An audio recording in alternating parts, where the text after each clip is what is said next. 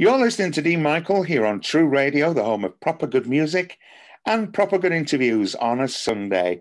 And we're very lucky this Sunday to have one of the original members from Modern Romance, and it's Andy Kyriacou. Hi, Andy. Hi, mate. How you doing? All right? I'm good, thank you. It's lovely to have you on the programme. Lovely to be here. I must say, it's very strange being interviewed by somebody I know as an artist, then being interviewed, like you being a presenter. Very strange. I suppose it is really, yeah, because you usually don't get to meet the people that are interviewing you, do you? Well, no, normally you're interviewed by somebody, whether it's on a Zoom call or on the phone, and it's just somebody that you don't really know. But I know you as an artist first and foremost, and now all of a sudden I'm being interviewed by you. Very bizarre. Well, it's wonderful to have you on, as I say.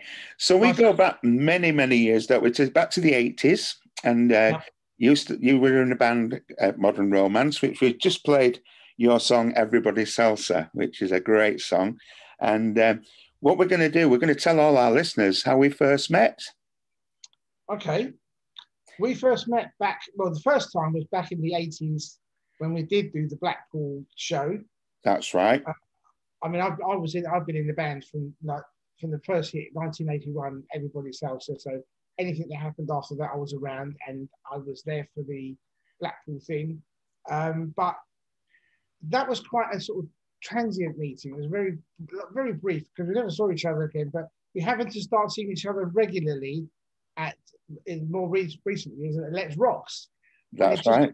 That we sat at the same table one day, started chatting. I mean, I knew who you were, you knew who Modern Romance were, so we started chatting and we became friends from that point. It was quite lovely, actually. We did. And you know, Andy, we covered one of your songs, The Best Years of Our Lives, on our Telstar album, the Party Crazy album back in 1987.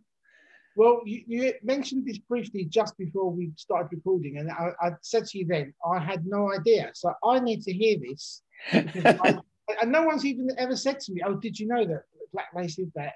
They did this song. It just hasn't come up. It's a complete mystery how I've missed it. Yeah, it is. It was on the TV advertised album. We did it was for Telstar Records, and they used to in the 80s. They used to TV advertising, didn't they? On the 5 or 6 times a day.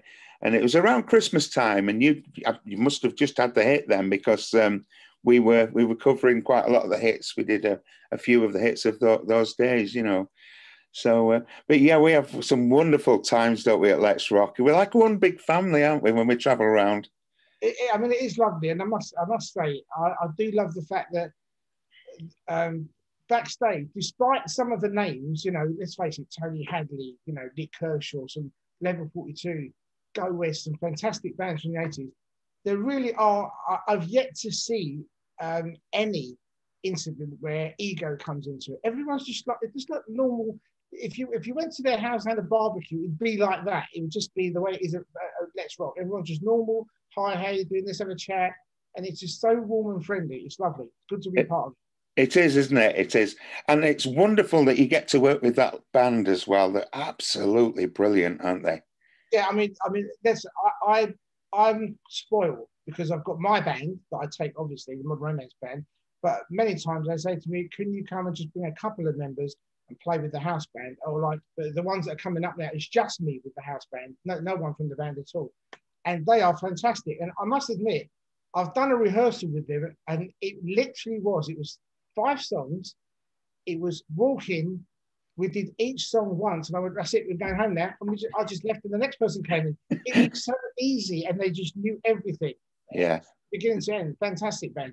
Brian's the band leader, isn't he, Brian? Brian Henry, yeah. Oh, watches this, I want to say, Brian, you're complete rubbish. Go home, mate. Absolutely brilliant. So what we're going to do, Andy, we're going to take a little break here. We're going to play a few more songs, and then we'll come back to you. And we'll talk about, you've got your book as well, so we'll talk about your book as well. Okay. Andy, thanks for being with us here on the radio.